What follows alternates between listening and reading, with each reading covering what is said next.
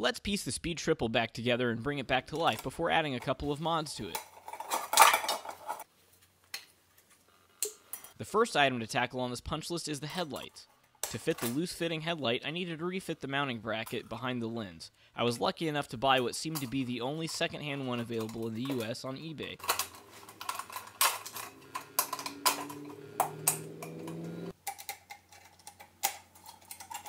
With that part fitted up, no more wobbly eyes.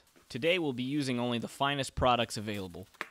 Renthal Superbike grips and Tresemme hairspray as a glue and a lubricant. But any hairspray will do, I suppose. It's as easy as removing these awesome mirrors and slicing down the grip with a fresh blade.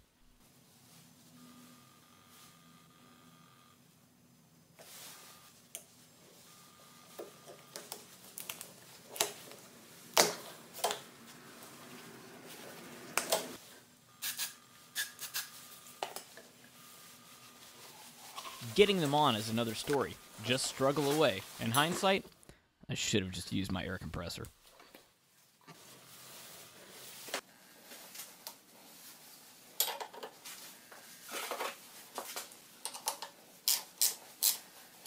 The third item to tackle would be the horrible clicking and locked out preloaded rear shock.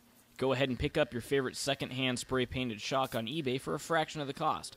I'll take my savings and use my favorite all-purpose cleaner to rid myself of the overspray and coronavirus at the same time. Don't forget this critical step. Once it's cleaned up, wait 2 months to change the shock out with some help from your friends. I was like, oh, it's intuitive, you just put it back together. Nah, it's supposed to be spray. Tasty boy.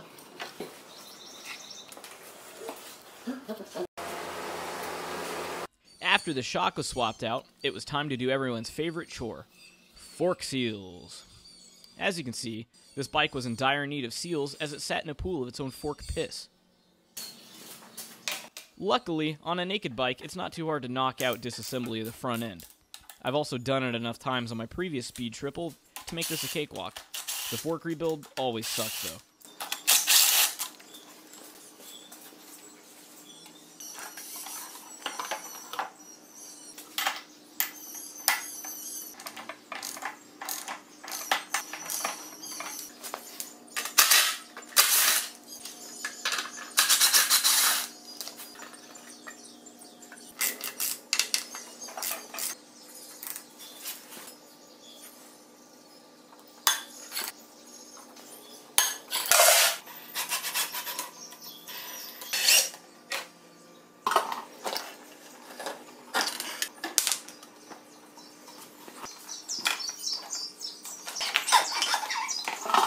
If you're lucky, you may be able to offer the forks as a sacrament to the speed gods, but they were not smiling upon me this day, as their only advice was to rebuild them!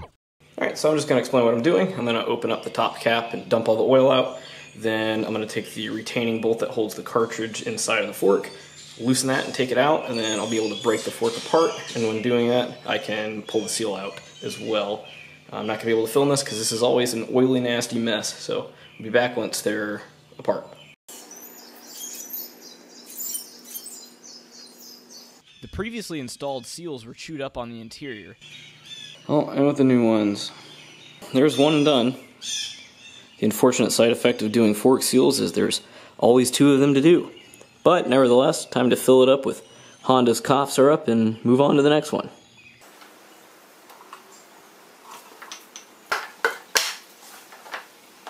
Reassembling is as easy as disassembling.